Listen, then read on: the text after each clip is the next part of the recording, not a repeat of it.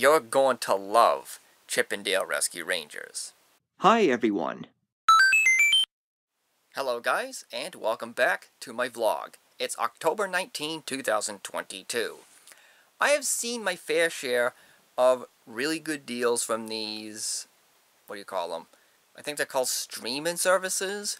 You know what I'm talking about. There's Netflix and Amazon Prime Video and etc. One of the best deals I've ever seen and used would be from Hulu. This was back in 2019 during Black Friday, where Hulu offered 99 cents per month for up to 12 months, as long as the subscription renews. Now lately, I found another really good deal. Disney Plus for $1.99 for 1 month. So of course I took advantage of it.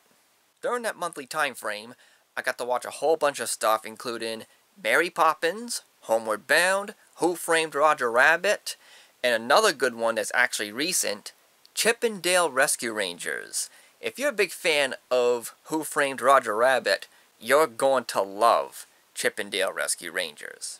I also got to see a bunch of Christmas ones, such as Home Alone 1 and 2, Mickey's Once and Twice Upon a Christmas, Disney's Christmas Carol, and one of the best ones out there, Tim Burton's The Nightmare Before Christmas. Now that one actually could be a Halloween movie, but it also could be a Christmas movie as well, maybe like half and half, so I'll say close enough. And of course, Walt Disney Animation Studio movies. I got to watch all of them going from as old as the 1930s, all the way up through to the 1970s. This includes Snow White and the Seven Dwarfs, The Aristocats, Lady and the Tramp, and a whole bunch of others. As far as the ones released from the 1980s and going forward, the only ones I got time to watch were The Rescuers Down Under and Fantasia 2000.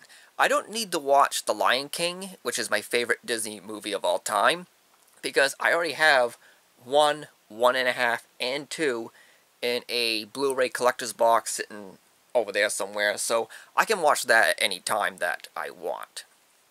Now, unfortunately, my subscription ran out, and of course, I'm not going to renew it for the full price. I just wanted to take advantage of the one-time only $1.99 deal from Disney Plus, and as such, the subscription has expired. I can't use it anymore. Maybe a little bit later on, Disney Plus might do it again, and if so, I'll jump right on it.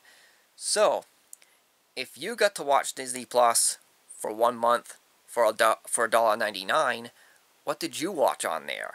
Or maybe you're a recurring member of Disney Plus. What have you been watching lately?